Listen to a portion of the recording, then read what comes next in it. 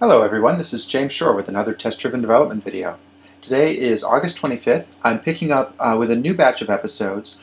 I was looking at the videos today and thinking to myself, that looks like fun. So rather than waiting to get feedback on the last video like I said I was going to, I'm just, carrying on. And there's also another exciting thing that I'd like to mention.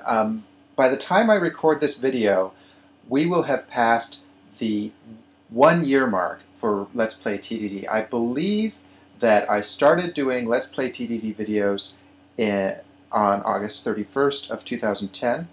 I'm recording this now on August 25th of 2011, but I believe it's going to go up sometime after that. I'm a little uncertain about exactly when that is. But if we look at the archive here, very first one, August 31st, and let's see, the original announcement was, August 31st. So that's pretty exciting. A year of episodes, still really enjoying doing them. I hope you're enjoying watching them. So thanks for coming along with me on this ride. It's really been fantastic. So yay us. All right, insert cheesy sound effect here.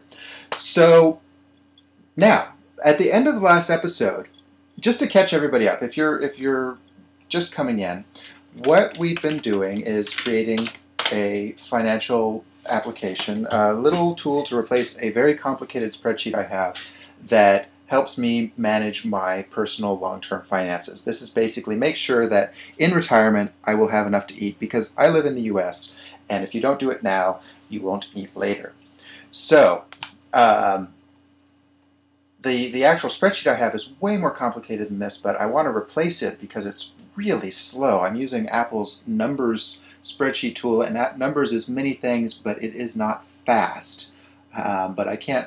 Anyway, to make a long story short, I want to write a program to replace it. That's what this is all about. I've spent a year, gotten about a week worth of programming done. I think that spreadsheet's here to stay, but, whatever. Having a lot of fun with it regardless. So, where we are at is we are doing some basic stuff. We are pretending to have a stock market account, a portfolio that has a certain starting balance, a certain amount of purchases in that account, and a certain amount of yearly spending out of that account. And then we're looking at how much we sell every year, the taxes on that, and tracking it forth until we die, which happens here, 2050. So even this is still a toy.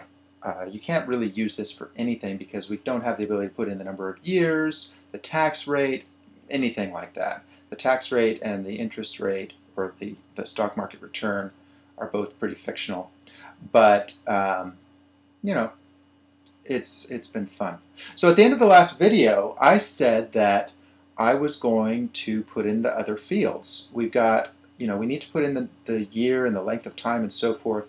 And I also talked about architecture. And in thinking about that, since I last recorded, I've realized I want to do what the lean folks call the latest responsible moment, which is that I don't want to introduce architecture until I absolutely have to. And if you remember, architecture is the repeated decisions. It's the things that are hard to change. And I believe the job of the Agile architect is to make those decisions as small, as few in number as possible. You want to make things easy to change as an Agile architect. So you want to, paradoxically, the job of the Agile architect is to prevent architecture from occurring, because architecture is the stuff that's hard to change, generally as reflected by repeating patterns in your system. And by repeating patterns, I mean the stuff that you do over and over again, the way you approach the world. If you're thinking about it in terms of network architecture, it would be the fact that you've got a web server and a database server, and every piece of your system sort of relies on those facts, so changing it can be very difficult. The job of the Agile architect is to make those changes easy and thus turn them from being architecture to just simple design decisions. So as soon as I introduce more fields here, I've created architecture because now I have a repeated decision, a repeated approach, which is that this dialer text field thing and the idea of self-renderables and render targets, which if you remember way back when we did that around episode 80, was not a super popular design approach, which is, I have to admit, one of the reasons I like it. So given that it's not a super popular design approach, given that going in and creating new fields would start to lock that design approach in, I want to avoid making that decision. So rather than putting in the other fields, which would just, sort of be a mechanical, let's build on this design we've already got, what I want to do is start getting into additional design concepts that haven't come up yet, which hopefully will reveal the flaws in the self-renderable approach and other design decisions I've made, allow me to fix them now before architecturitis sets in and those decisions become harder to change. Now, those decisions aren't going to be super hard to change because this is a small app. It's not like we've got 1,000 classes all following the same patterns that we want to keep consistent. But I want to make changes easy. I hate repetitive, dull work. So, yeah. So, Jim, why are you a programmer? Well, good question. But no, actually, I think programming is not repetitive and dull. It's an enormously creative activity, and I have a lot of fun with it. But one of the reasons it is fun is because you can make active efforts to prevent the repetitive, dull parts from happening. You're a programmer. You automate everything. If it's repetitive and dull, the computer should do it for you. So, long story short, I don't want to do this. I want to do something else. And the something else, I think, should be persistence. I think it's time to start putting in a persistence layer. Now, I've been avoiding this for a long time. I haven't even been thinking about it in the shower or anything like that. I have no idea how to get persistence into this. One thing I do know is that I probably don't want to do a database because that's more complex than this little application needs. But we still need some sort of persistence layer, and we want it to be possible to put in a database in the future. I don't want to design for a database, but I want it to make it. I don't want to design my way. I don't want to design in a way that will prevent a database. So there's that. There's also these other little cases that I think can probably wait for later.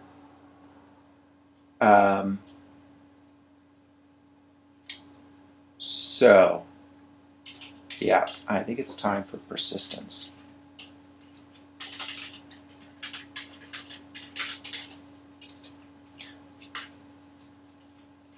Persistence, by the way, if you're not familiar with that term, simply means saving the data between runs.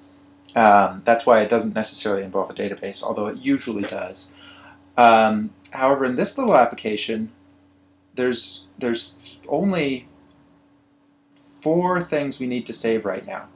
One is the starting balance, second is the costs, third is the yearly spending, and fourth is where the window's at, and so its size and position and other UI things. That's what persistence means for us. So values of fields and UI positioning, really. I think what I want to start with is the values of the fields. That will get us into more fundamental design questions like, is the self-renderable idea a good one? And hopefully exposes, those fundamental concepts. The UI positioning is important as well, but sort of less so.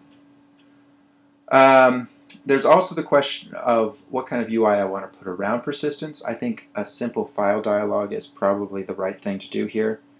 So rather than doing something like macOS Lion does where it just kind of remembers, that's a very cool little thing, but I think a more traditional interface where you're opening a file would be the right thing. So where to start?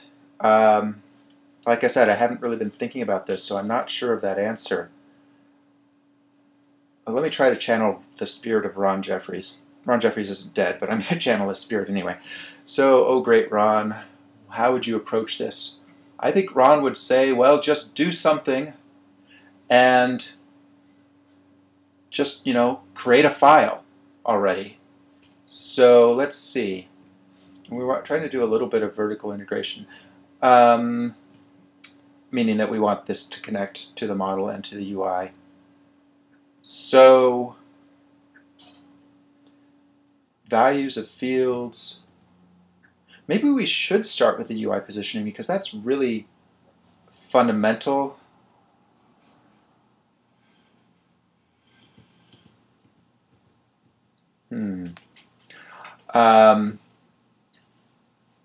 What if we just started with the name of the file? Yeah, if we just started with the file name and nothing else, that could sure be interesting. So like we have here in the Eclipse bar, it says the name of the file and then it's Eclipse. So what if we had our program say example dot, finances or whatever dash financial projector? That would be interesting, and that would start to allow us to sneak up on the problem of file system stuff without having to figure out some of the bigger questions of how do we hook into the domain model and everything else. So let's start by giving ourselves the ability to open a file. We just want to be able to say file, open file. And that means that we'll need a menu. Now we could dive into the persistence side of things without a menu, and that could be really interesting, and I know some people are really eager to get the persistent stuff going, but how would I trigger that for manual testing? Now that we have something that we can manually test, I like having the ability to manual test because it allows me to check my assumptions, especially when it comes to fundamental Java library stuff that I don't understand. I can test my understanding, but I can't write unit tests that confirm that my beliefs are correct, as I've mentioned before. So, yeah, let's do that. Let's build a menu, a file menu. And in that file menu, let's put open file. And that's all, just open file. And then we'll put save as. And then maybe we'll put save. Or what if we just put new? New would be super easy because at this point we're not saving anything. We could just say new and nothing would happen. And that would be cool. Yeah. Let's do file new. All right. That's what we're going to do. We're almost out of time for this video. So I think what I'll do is I'm going to stop the video. So this is sort of a teaser for what's coming up next. I'm going to stop the video, do a little bit of a spike on how to do a file new, and next time we will get started on that. So thanks everybody for watching. That's where we're going to pick up next time. I'm looking forward to it, and happy birthday. It's been a year. Yes. All right. Talk to you later.